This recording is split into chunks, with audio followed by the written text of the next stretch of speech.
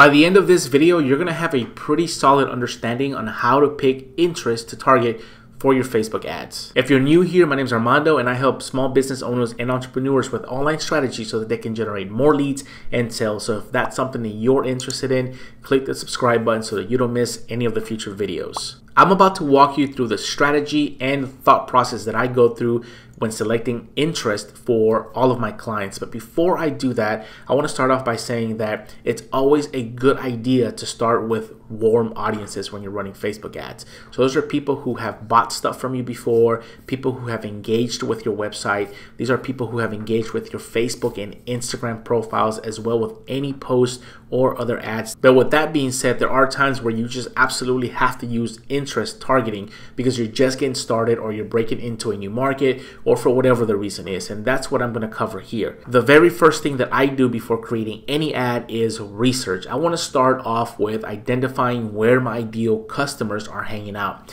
So I start off by doing research on the internet of similar podcasts or shows that people in my target audience might be listening to or watching, any sort of business coaching, books, magazines that may be reading, public figures that they may follow, associations that they may be a part of, Facebook fan pages that they may interact with, websites, products, services, suppliers, even brands and stores that they may shop at. I start by compiling a long list of all the possible scenarios or places where these people are hanging out and interacting with online. So as an example, let's say that I am targeting small business owners. I would typically say if there's a bunch of small business owners or business coaches out there that I could create a list off of. I could say that there's business podcasts that these guys listen to. There's probably business books and magazines that they read. There's public figures that they follow. There's definitely business associations. So I try to narrow down and write those in the spreadsheet as much as I possibly can before I create anything. Now, once I have my research done, I head on over to the audience section of the Business Manager because what I like to do is create saved audiences based on what's called layered interest. Now, a layered interest and the strategy that we use here is sort of like a Venn diagram. What we're trying to do is put a whole bunch of people in one bucket and then they have a certain interest. And then tell Facebook, I want you to get to people who not only have this interest, but they also share this other interest. That typically gives you all the people here in the middle that you're going to target. Looking at this Venn diagram, they're possibly going to be closer to the target audience that you're looking for. Now you can go about doing these things a couple of ways. I'm going to show you the manual way, and then I'm going to show you a tool that I've been using for the past several years that has not only made my life easier, but has saved me a ton of time and headache.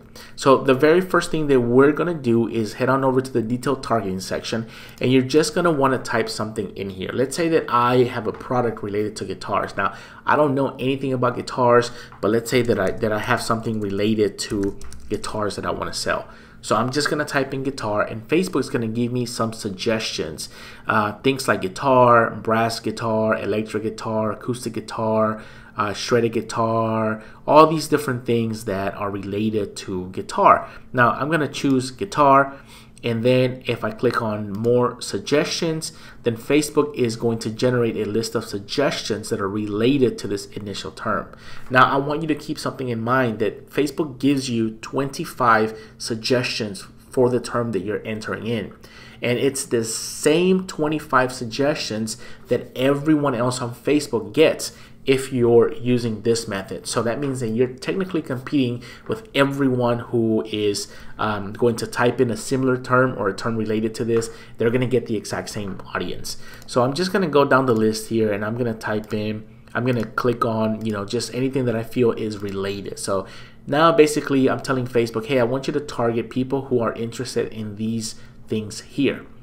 Now, the next step is to click on this narrow audience tab. Facebook then is going to give you another box that says, well, people have to be interested in this, but they also must be interested in something else. So in other words, they also must match these other things. So I'm going to type in guitar again, and they also must match something like fingerstyle, maybe something like guitarist, maybe something like, Premier Guitar, or Taylor guitars, etc.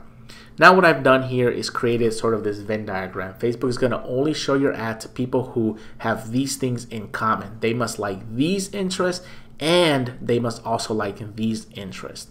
Now you have to be very careful with this method, because when you're adding things in here, you'll notice that you get some of the exact same categories that you had up here. So acoustic guitar is here and acoustic guitar is right here. Facebook is not going to separate that because it gives you the same 25 interests. So you're going to have to be diligent and pay attention to the categories that you're entering in here. Now the second way to do this is to use a tool like Interest Explorer. Now there is a link in the description that links to this tool if you guys want to check that out. This is a tool that I've been using for a few years now, and basically I do all my interest targeting this way. What this tool does is it taps into Facebook's marketing API and Open Graph, giving you hidden interests that aren't typically shown to everyone when you look through the Facebook targeting section. So how this tool works and how I use it personally is I follow the exact same process. I go through my spreadsheet and I look and I do my research and find out what all these different categories and places that people are hanging out at. And then I come to my tool and I start to type that in. So let's say that I type in, you know, guitar or guitar lessons. I'll type in guitar in this case. Facebook now, this tool now is going to give me 141 related interests to guitar. And the reason you get more of these here, it's because, like I mentioned earlier, this tool pulls from the Facebook marketing API that is typically not available in this section here.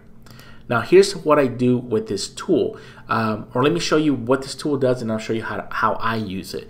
So what it does is it pulls these interests and it organizes them by audience size from smallest to largest.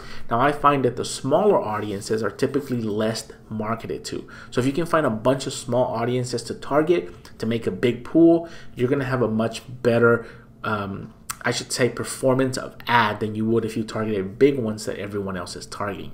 What this tool also does is it gives you these little search options. So if you see something here that maybe you're not 100% sure if it's related to your category, then you can click the Facebook button here and it will search this item or this specific query on Facebook and show you the pages that are related to this category. The other thing that it does is it does the same thing for Google. So if you choose to look this up on the internet to see if you can find something that's related, then you can choose and you can kind of see if it matches. Okay. One other thing that this tool does is when the audience gets big enough, okay, when you have a big enough audience, it gives you this magnifying glass so you can dig deeper into this guitar, jazz guitar section. And it'll show additional terms that normally you didn't see on this first page. So here's how I use this. Basically, I go and I find things that I know are related to my audience. And when I select them, they'll get added in the selection box up here. Now I can go ahead and select, you know, any one of these that I know are related to, let's say, my category in here. And then what I do is I click on Save Project. Now, once the project is saved, it puts it in this project list and I can click on all the audiences that I chose related to my research here. What I do from here is that I select all the audiences, put them in the selection box, and I create what's called layers. Now layers is creating the Venn diagram from these audiences but mixing them up in different ways so that you don't have to do this manually. So let's say I want to add an additional layer and I want to randomly select categories. Now if I click randomly again, it will mix the categories up again. Now it's created two layers and I can copy layer number 1 and then I go here to this section, which is the detailed targeting section, and I go ahead and I paste my section in here and all those categories are now pasted in there. Then I go back and I say I want to narrow audiences again. They must also match this second set of interest. And I type that in here again.